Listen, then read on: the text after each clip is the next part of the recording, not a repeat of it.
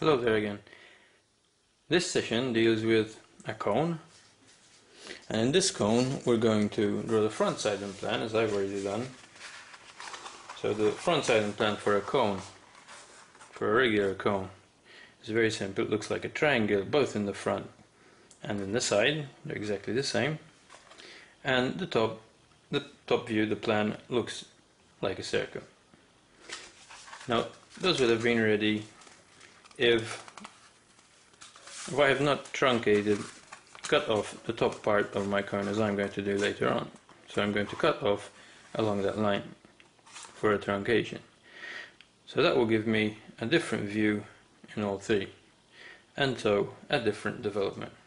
But before I truncate, I want to finish off the development. Alright, so it's wiser always to start off your views, even if it's already truncated, with a whole cone, so a whole front, side and plan, and a whole development. So, as I had discussed in the true length session, the cone, the true length for its side, is always one of its edges. It's either this length or this length, because they're both the same. I'm going to take this length because it saves me some more space when I'm rotating for the development. So I'm going to take a line parallel to that line, take it to the side view, and draw a line which is the exact same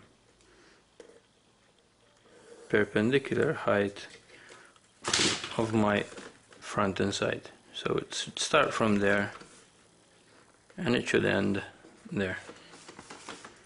Alright, that is the true length of my development.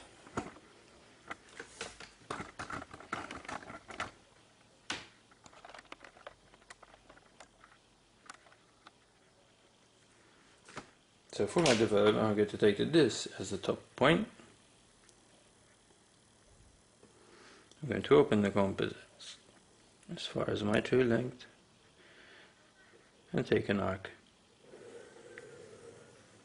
Now that arc should be as long as the circumference of this circle. Now to get that length, I'm going to divide the circumference into 12 parts.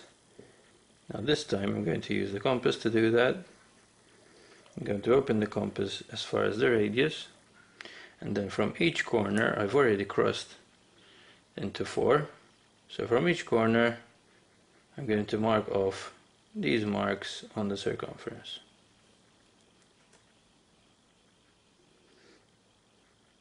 That will divide the circle into 12 parts. It's an easy way how to divide a circle into 12.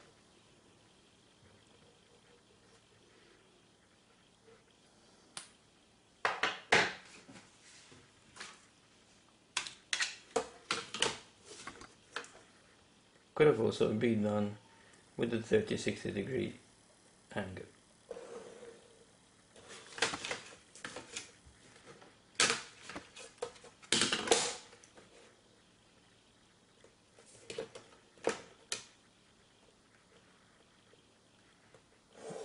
These should be kept fainter than the outline because they're just construction lines.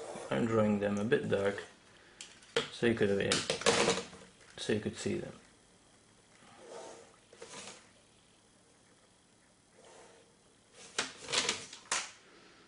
So I've split that circumference into 12.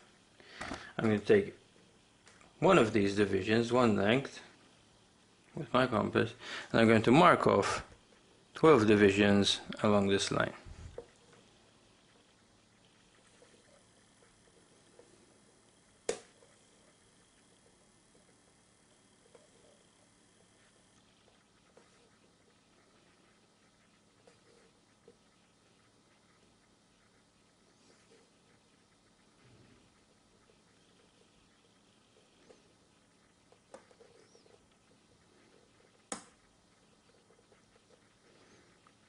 And that fit exactly.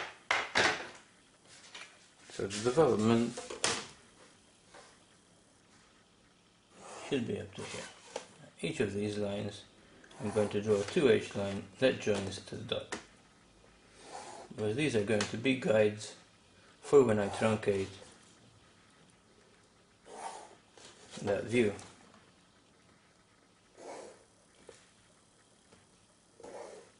Now, apart from dividing the development, I should also divide the front and the side. And each of these lines would be given a number, as we did with the cylinder and as we did with the other pyramids. So that would be ready for a whole cone, but since I'm going to truncate it, I need these divisions. So I haven't truncated it yet, but as I'm going to later on, I'm going to take these projections from the plan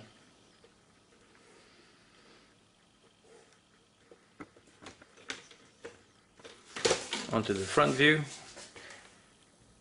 They will be taken to the vertex of the cone. It's important that you remember that these lines, each division should be taken to the top. They converge at one point and not parallel to vertical lines as we did in the cylinder. It's a common mistake that these lines are drawn vertically. Now these divisions should also be taken to the side view. And I'm going to take them to the side view using the 45-degree projection line. So a line from the top of the plan, a line from the side of the side view, set my set square to the 45-degree angle, and from where those two lines meet, project a 45-degree angle. So each of these divisions is going to be reflected onto the side view.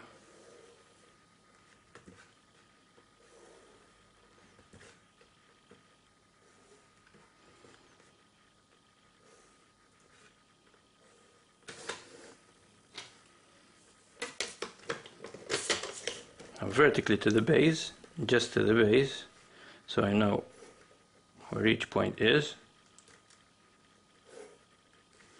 And then remember that they should be taken to converge at the top point.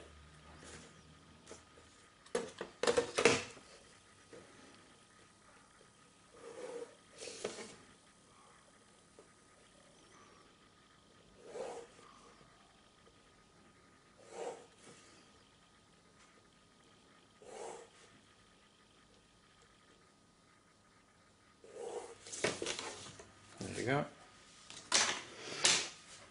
Now, the truncation. I'm going to truncate off the edge of the cone at 45 degrees, like that. So that would mean that the top part there has been removed, and I'm going to remain only with the bottom part, which should be drawn darker, since that's the part that we're interested in, and the top part doesn't really exist.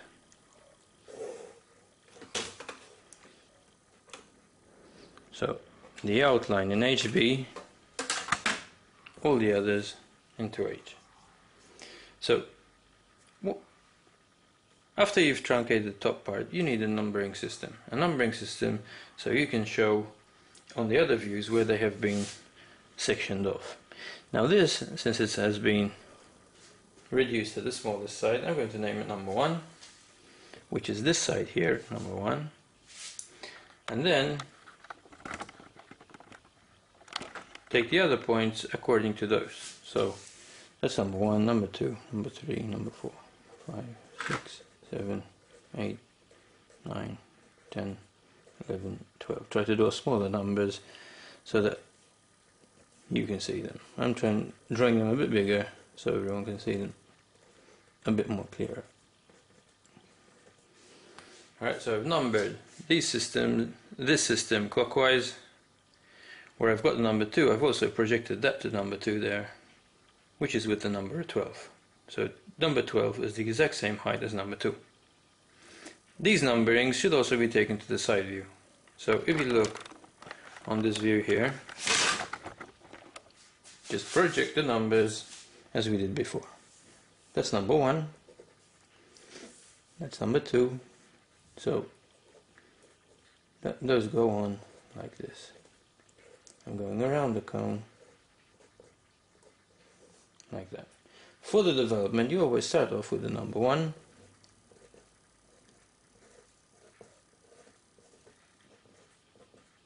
And finish off with number 1, since those two lines meet. So development, you start off with number 1 and you finish with number 1.